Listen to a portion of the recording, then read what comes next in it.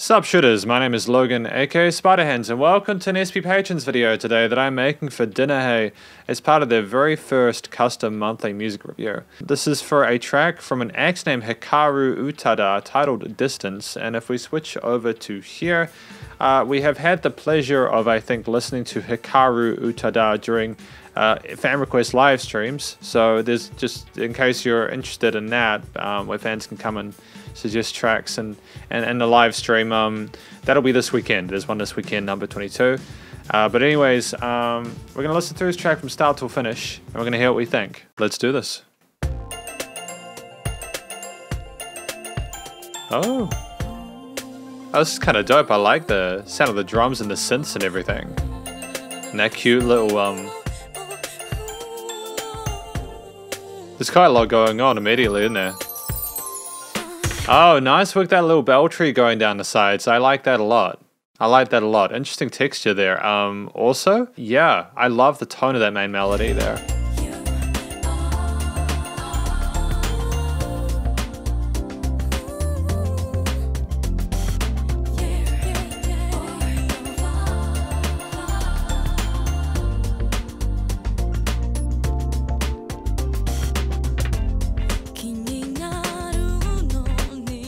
Interesting placement of that guitar on the left side. I wasn't necessarily expecting it. I did hear a lot of resonance in the mid and right. Just a really gentle beginning to this track, Distance.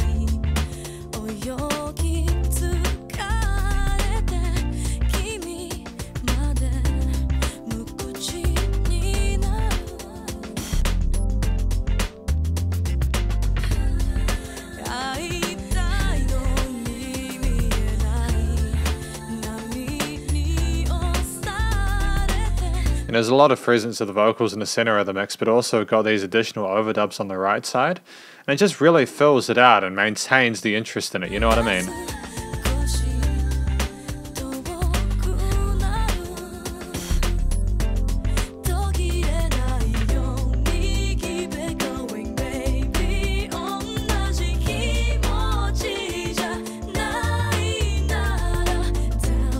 And just having that like chillness, that kind of neo kind of soulish kind of vibe throughout it. The city pop kind of vibe. Am I correct or incorrect in saying that?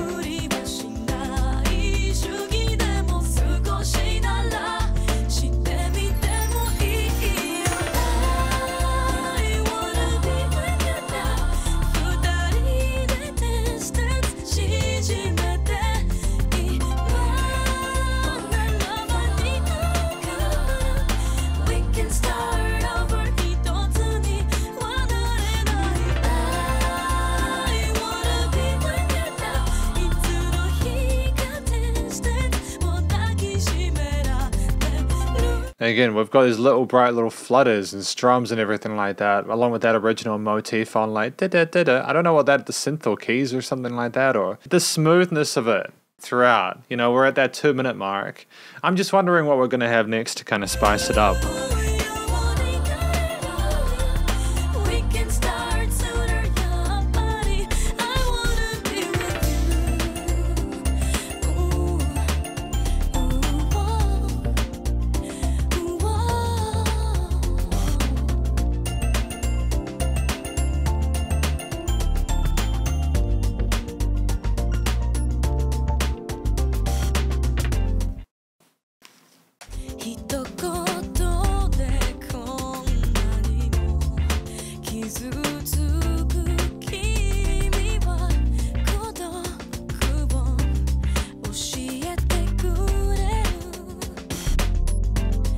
And just the detail on the drums as well. I know I just look like I'm vibing to it. I'm just appreciating all the little intricacies and bits of nuance within it. I suppose this be a 16th note groove on the hi-hats, and there's a little bit of a shuffle to it as well.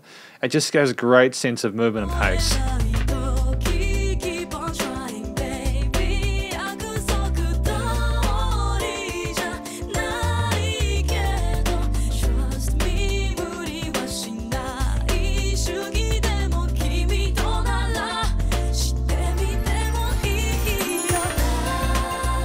You know, sensational. Yeah, I like again how we're kind of repeating that along the sides. But it's still unpredictable at the same time. It's like it's rare enough that you don't become bored of it, even if like it's also consistent enough that it's comfortable and you feel like you've returned home on that hook.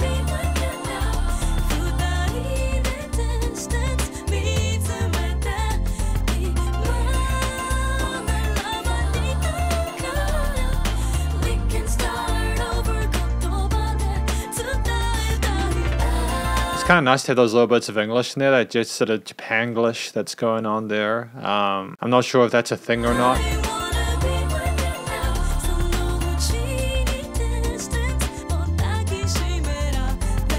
Oh, I'm sorry, is there a trumpet in the background there? Oh, we're getting spoiled today, aren't we?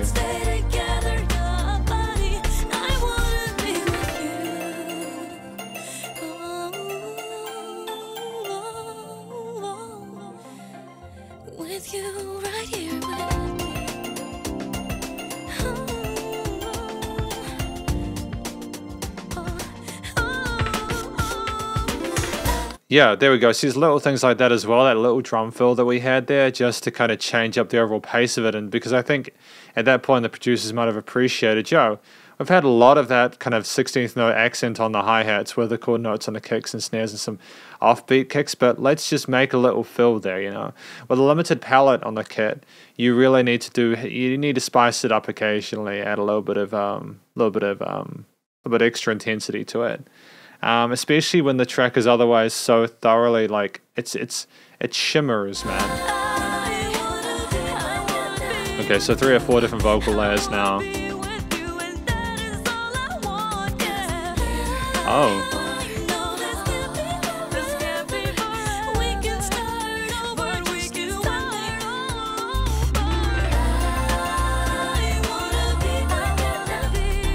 I like the idea of like starting over. It's nice to have an English part at the end because like for me personally, I can't speak Japanese, right? So it's nice to have that accessibility there.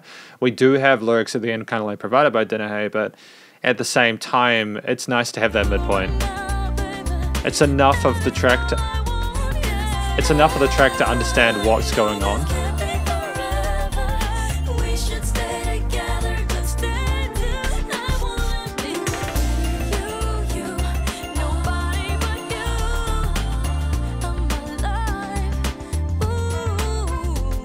Because all of these are really long tracks. Like if you look at them, most of these tracks are like 4 to 5 minutes. It's very unusual. Often a lot of the stuff I listen to, unless it's like rock or metal albums, where like, you know, for instance, Metallica in the mid 80s, like had like 7 tracks, 6 or 7 minute tracks regularly. To be fair to Metallica, they had several distinct sections in each track with different themes. Right, this is kind of more of like one sort of main concept or motif repeated throughout.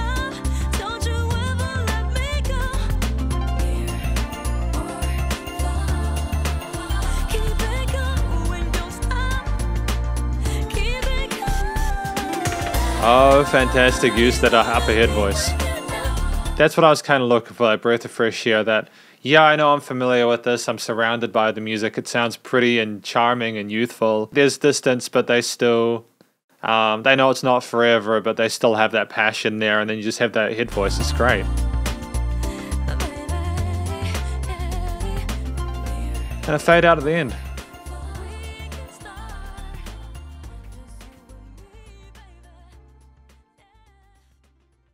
Great track. I'm actually gonna give that a like. I really enjoyed it. I just want to keep track of the songs I've reviewed, you know. But stunning performance on the part of Hikaru Utada for that part. And I suppose we should have a look at the lyrics now. So we've got the lyrics here. I've just got them slightly. I mean, that if you're on a PC, you'll be able to see them fairly evenly. But on a laptop or on like a mobile phone, it might be a little bit difficult. But yeah. Also, if I make them bigger, oh no, that's okay. You know, can we go bigger than that? No, we can't. So that's probably the limit there. So we can have the cute little cat image here as well. But Final Distance. Oh, right. So apparently there's 2 versions. Final Distance is like the slower version of this, more like a ballad. Distance is the one we listen to, but the lyrics are basically the same as I understand it. I could be wrong, but hopefully I'm close. You who gets hurt with a single word told me what loneliness is. Yeah, because I think what I can tell from this track, it's about being apart from someone, whether literally or like metaphorically, figuratively. I mean, you know, like how sometimes you get in relationships and then over time they move away from you a little bit, and it's sad, you know. It's not a fun time when that occurs. I get the impression listening to this that it could be either. You know, the principle is to try, but I would do it for you. When you can't protect, keep on trying, baby. They want to be together. We can start over. Even if you have been hurt, we can make this real. You know, I want to be with you now. One day, even the distance I'll be able to embrace. We should stay together.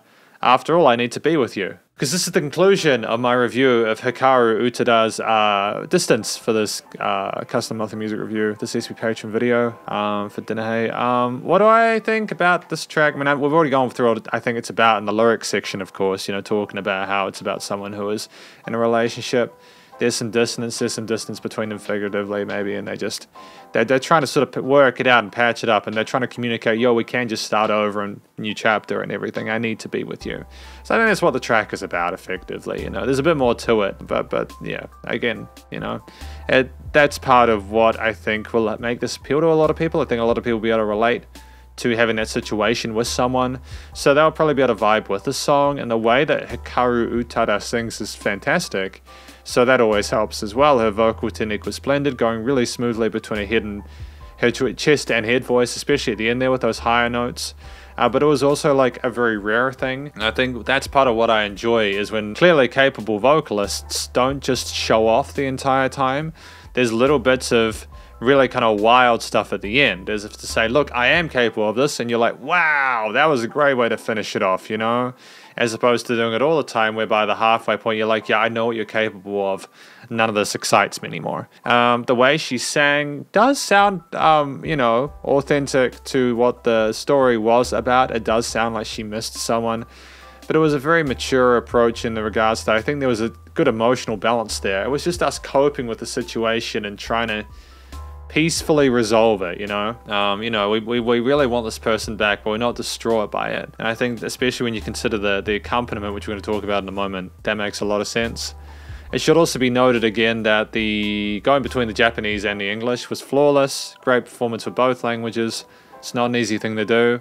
Hikaru Utada nailed it. So well done on all fronts, honestly. The vocals were spectacular.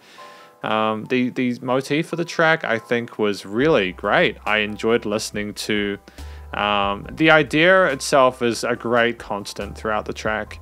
I would have liked more diversity or variety, but that's because I'm a dopamine fiend and I need stuff like injected into my brain. I'm really, really anal and pedantic about the amount of the intensity of the changes and needing constant adjustment in order to keep me engaged. I know there's a lot of people who enjoy this kind of motif, even if it's constant, because it supports Hikaru Utada's vocals spectacularly.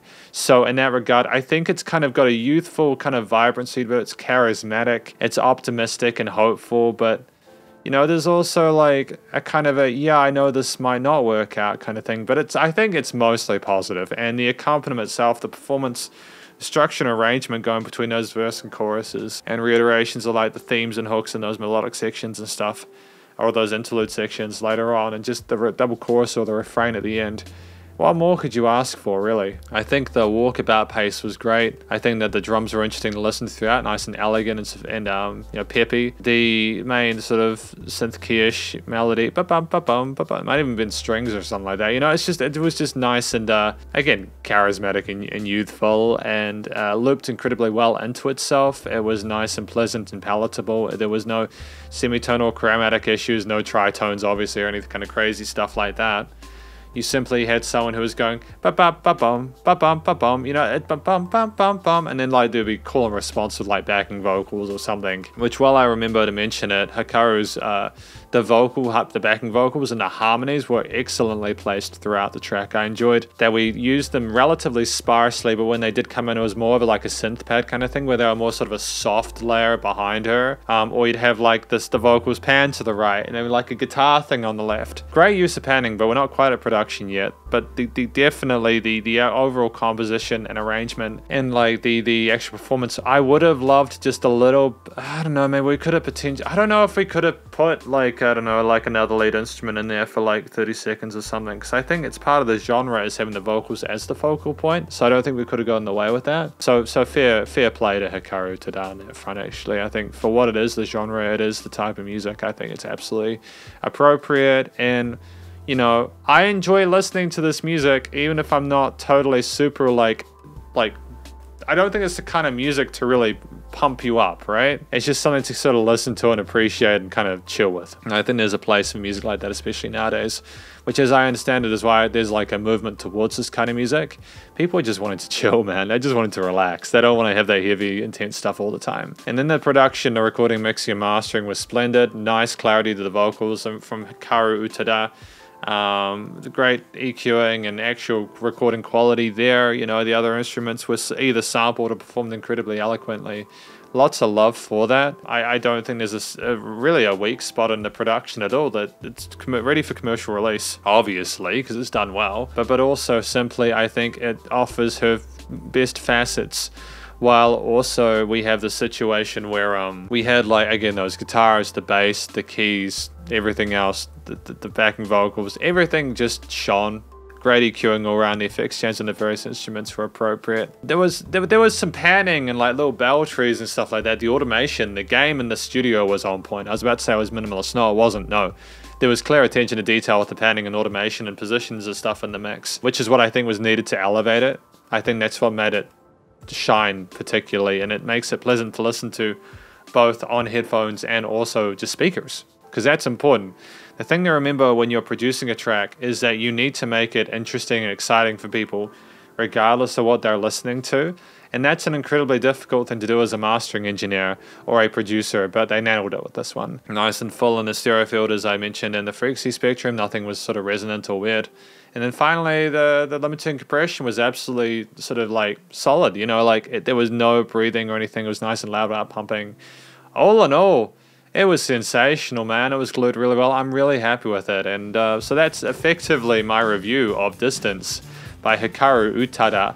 Hopefully you enjoyed it. If you did, please do go show Hikaru Utada some love via the various social medias and their Spotify page, and stay cool and stay safe. And please remember to support your local musicians and artists at this point in time, as they need the help more than ever with all the crazy stuff going on. I'll catch you in the next SP Patrons video.